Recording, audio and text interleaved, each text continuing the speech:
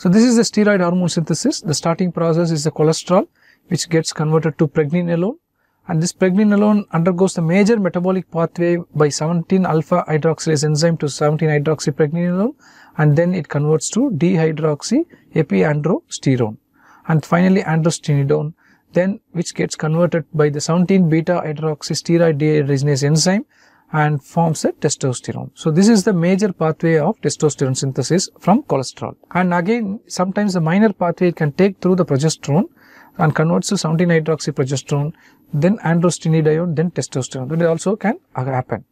And this testosterone gets converted to dihydrotestosterone, which has got more affinity to bind with the testosterone receptor. Okay, and that is converted by 5-alpha reductase enzymes. There are certain drugs which comes under this category, which I told you, finasteride, dutasteride. Okay, so sometimes they can ask you 5-alpha reductase inhibitor, MCQs, short notes.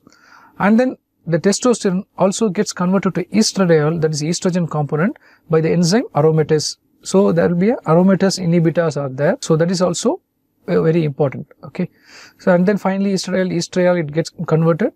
Again, androstenedione gets converted to estrone, and finally estriol. So this is a normal testosterone synthesis and the estrogen synthesis.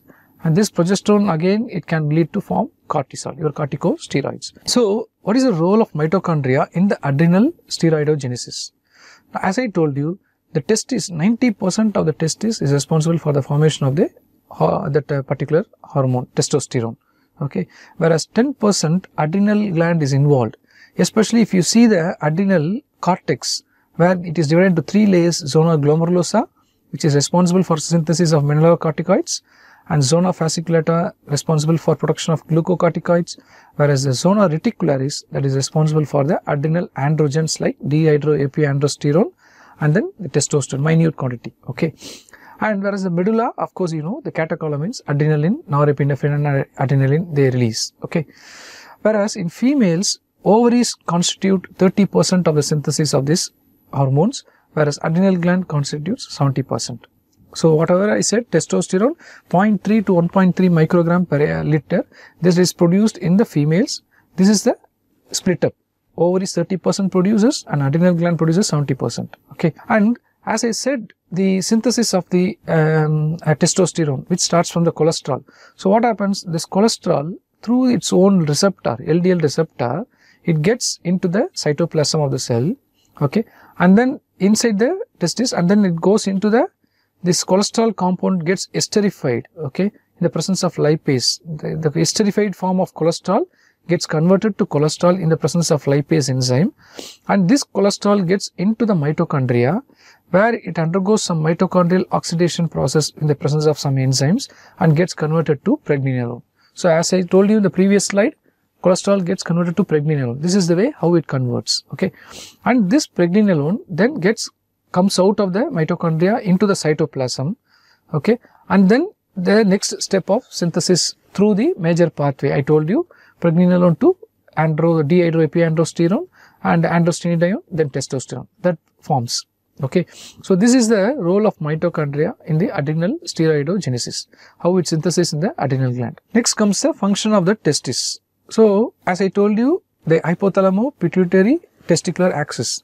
So the hypothalamus, the important hormone is a gonadotropin releasing hormone, which is released in a pulsatile manner. That is, occasionally it is just on and off like that it releases. It is not a continuous process. Okay, so it is a pulsatile manner.